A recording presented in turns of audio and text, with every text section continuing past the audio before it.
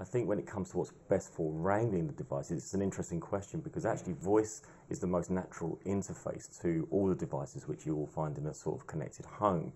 There's something called If This Then That, IFTTT, and If This Then That is a great bridge that brings the devices together. So you go to the website, it asks you what device you're talking to, so that could be an Alexa or a Google Home or a HomePod, for example, and then it asks you what manufacturing equipment you want to link to it. So I might want to put my Siemens coffee machine linked to my Alexa.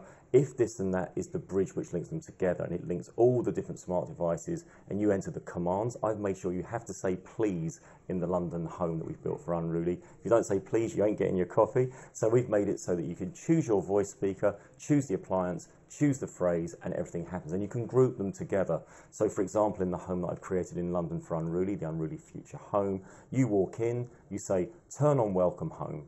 The curtains open, the lights go on, the coffee starts brewing, the Motown music starts playing on the stereo, everything's good, and so you can also do groups. That's the bridge.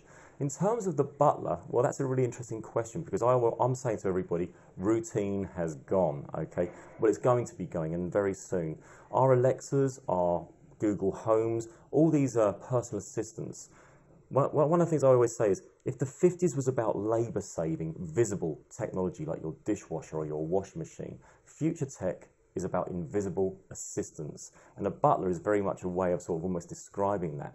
So when it comes to shopping, while I'm having this conversation with you and doing this interview, my Alexa could be at home doing the shopping for me. And when it does the shop, it talks to all my other AIs, okay? So Haley, for example, is my fitness app on FitWell. And it's going to say to Haley, Haley, you're Simon's fitness app. What should we get him this week for his food? You know, what sort of healthy stuff does he need to reach his goals? Then it's going to talk to my fridge cam made by Smarter.